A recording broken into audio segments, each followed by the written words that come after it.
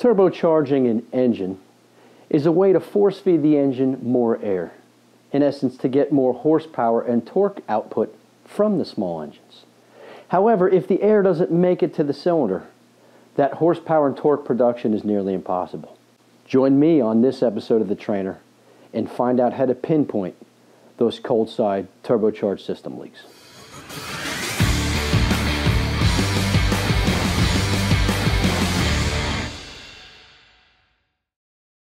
Positively pressurizing induction systems allows a turbocharger and or supercharger system to force feed an engine more air.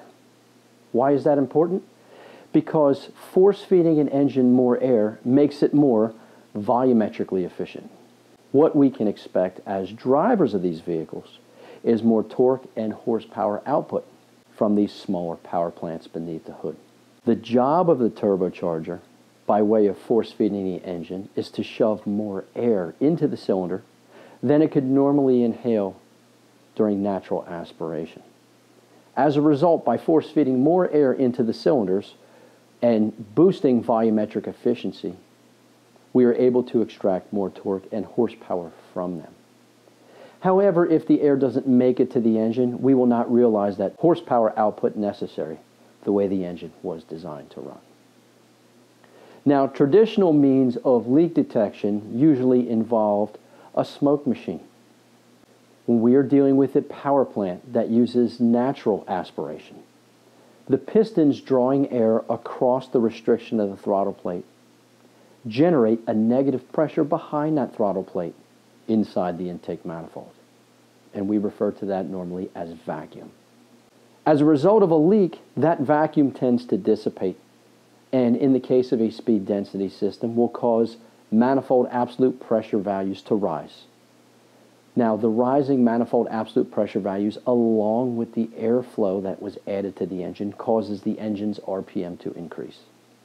And the PCM will take countermeasures, either to close the throttle to reduce engine speed, or in older systems, reduce idle air control motor count. However, when we are dealing with a turbocharger or a supercharger, there's an added layer of complexity. Not only are we dealing with the vacuum leak that I just described, but under heavy acceleration, rather than the intake manifold being exposed to atmospheric pressure due to the open throttle, we now have to consider the fact that the positive displacement of the turbocharger is now going to pressurize that induction system far higher than that of atmospheric pressure, boosting its volumetric efficiency. But if a leak occurs, that boost in pressure cannot make its way to the cylinders. So how do we go about discovering these leaks? Again, in years past, we've used smoke machines.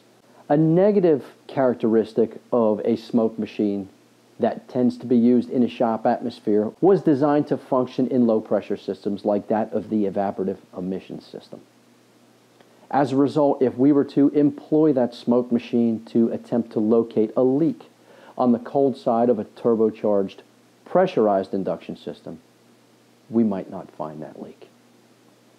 As a result, we could spend many, many hours trying to find a leak that we're never going to see, requiring much disassembly. However, if we introduce the smoke in a fashion that stresses the system like it normally would be stressed under normal operating conditions, we are more apt to find that leak. Introducing smoke from a pressurized smoke machine will help make that happen. In the case of an induction system leak, preliminarily discovered through scan tool analysis, we are guided by the results of our tests to begin to locate a leak in the pressurized induction system, otherwise stated cold side of the turbocharger, from the compressor wheel leading to the cylinders. However, as mentioned earlier, locating these leaks visually can be a chore, especially if we are dealing with a smoke machine that is not creating positive pressure. So we would typically begin our analysis through a thorough visual inspection on what could be accessed visually under the hood. Next comes component isolation. I removed the turbocharger intercooler and isolated it from the rest of the system. Isolating a component means sealing it off from atmospheric pressure and introducing pressurized smoke. With initiation of the pressurized smoke machine, actual pressure can be monitored utilizing this digital scale.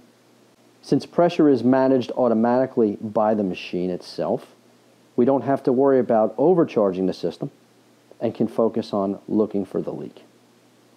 As you can see, once pressure begins to build in the system to nearly 15 pounds per square inch, otherwise stated the normal operating conditions that the engine would be experiencing on the road under heavy throttling, smoke can be seen leaving the port of the map sensor. Being able to visually locate a leak prior to disassembly is absolutely crucial to efficiency with cold side turbocharged system leak analysis. Having access to a tool like the pressurized smoke machine makes that job far more easier. When a tool like the 43066 digital dual smoke machine from Mastercool is used properly and logically, streamlined diagnostics is possible. Completing an analytical test drive while gathering the appropriate data will allow a technician to first decide which direction to head in, whether or not there's a leak present, and under what conditions that leak seems to show itself in the scan data. Utilizing that information to decide on pinpointed testing using component isolation, we are able to easily locate a leak on the cold side of the pressurized induction system by way of introducing pressurized smoke. I hope this episode was able to shed some light on how to preliminarily locate cold side turbocharger system leaks and have that lead you to pinpoint testing, all with ease and efficiency. I'm Brandon Steckler, technical editor of Motor Age Magazine, and I thank you for joining me on this episode of The Trainer.